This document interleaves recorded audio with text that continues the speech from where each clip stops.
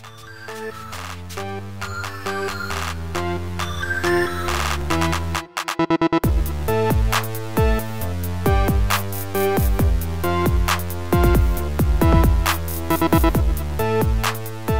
this is Trey. You're watching Animation Station right now, and we're back again with another episode of Hunter x Hunter 2011, episode 99 review right here, right now.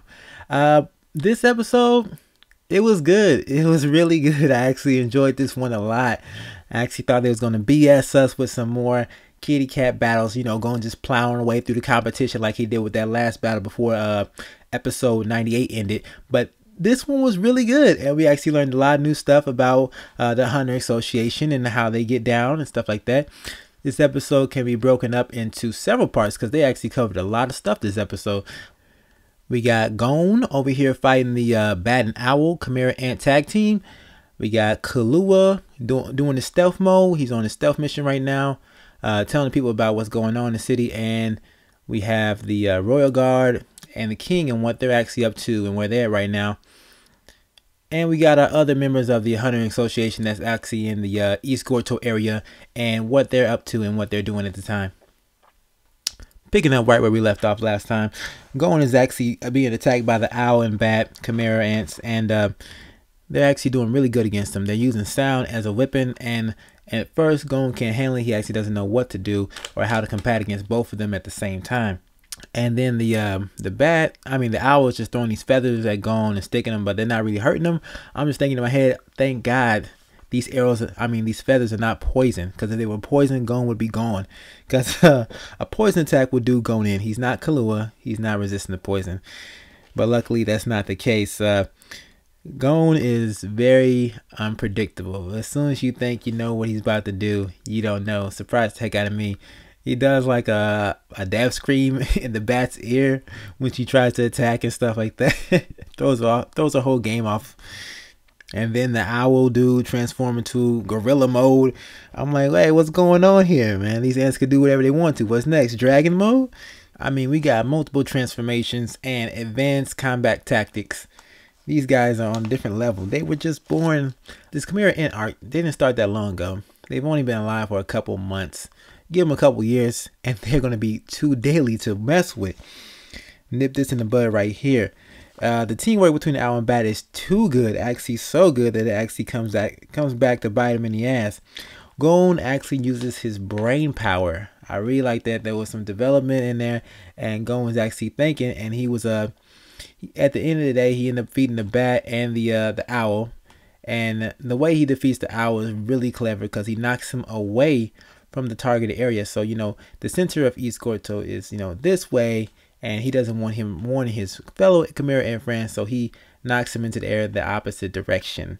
So very nice for Gon. Love the battle. Nice. And then we switch over to my favorite character, Killua, and he's actually going around doing his mission that he talked about he's going to do, being a renegade, going against Chairman Netero's plan, and warning the people of the threat. Looks like he's capturing the soldiers and telling people, hey man, President Diego's a fake. He ain't real. Get the hell out of here while you still can. Killua is just built to be an assassin. That time when he felt the king's presence. I'm talking about this guy. He was miles away, and he looked down that road and he said, I'm not going that way. Yeah, very smart. Yes, even though Illumi's nin pin is still not in Killua, he still knows a thing or two about self-preservation, and going that way would to be go against life. Yes, the king is, speaking of the king, he's up there. I think it's the king. It may not even be the king, but it looks like it's the king. It has to be. He's on top of a mountain, and he is just sitting there, Indian style, Buddha style, meditating. This guy, I don't know what he's thinking about, but trust me, it ain't good. But despite the danger, Killua continues on.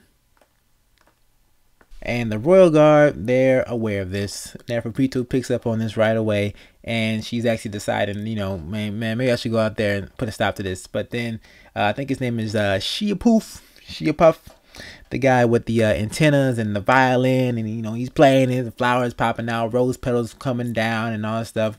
A real pretty boy, and the stuff he's talking about doesn't match out what's going on around him. He's talking about some pretty sadistic stuff, and we got the rose petals falling. Really? Yeah, these chimera ants, not an ounce of humanity left in their bones. Enter the Lion King and his sideways planning skills. This guy, everybody's onto him. You're not slick. You're not clever. Just fall in line and obey the orders, man. But it's too late now. The Royals Guard already talking about stabbing him in the back. Doing it before he has a chance to even think about doing it to them. Looking at the rest of the hunting association. Knuckle, but Kuwabara can't take it anymore. Say it again, Knuckle can't take it no more. And with his ability still affecting Cheetah, he actually senses Cheetah. He's like, okay, he got away. Someone's supposed to stop him, but no one stopped him, man. I told him where he at. They didn't stop him. What the hell's going on? I'm gonna go put a stop to this. And if you try to stop me, I'm gonna hurt you too. So Knuckles says that, and Shu actually joins him. He actually feels where he's coming from and said he can't sit idly by. And Morel is having the same problem. He is sick of the hunting association sitting on their ass waiting for things to pan out. Think 5 million death count is a count too high. It's too much casualty, and I agree with him. That's way too high. And we learn a little bit more about the hunting association. These guys, they're held back by red tape and political bullshit. Yes, these fools are placing the whole world at stake just so someone can win an election. Ridiculous. And at the end of the episode, we see that the whole city has been placed on lockdown due to Killua's actions. So Neferpitou is going to be sending her then control soldiers door to door, performing a personal selection process. Yippee. That's just great. And that's basically the end of the episode. But did you people see the new outro?